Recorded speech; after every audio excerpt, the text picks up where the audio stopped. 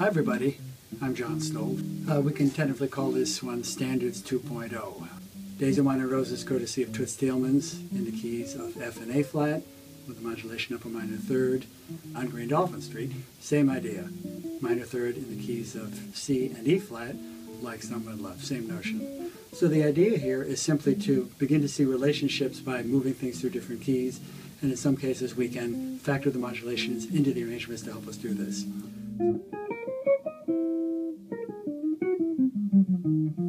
So now what I'm going to do is play the tune using some chord shapes that may not be familiar to you, some of which I'm happy to break down. So I'm just going to do a little improvisation for you based on the tune without playing the melody. At the end of the tune I'll play the melody in both keys.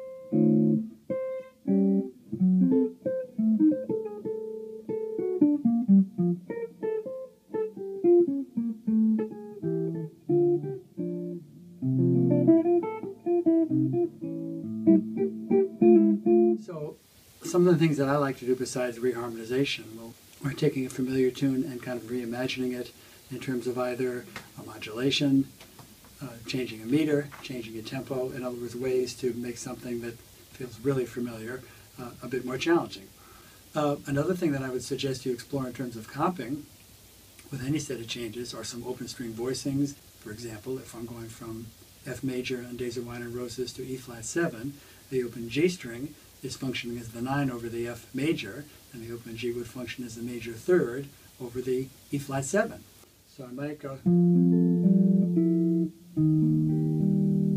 I probably would not double the G, I might do, or I might go, so that open G is functioning,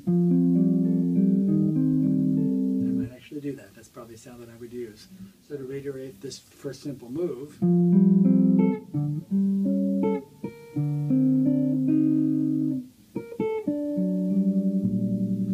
added a couple of notes to kind of set me up for the resolution to the G minor from the D7. I could potentially play all of that information underneath you as a soloist if I were comping for you.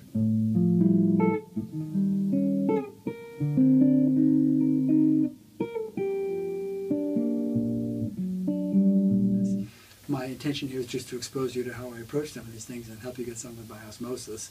I can also break down a few of these voicings for you as well.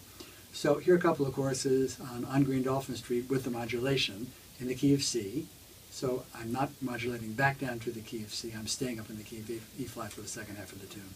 Here we go, a couple of choruses. 1, 2, 1, 2, 3.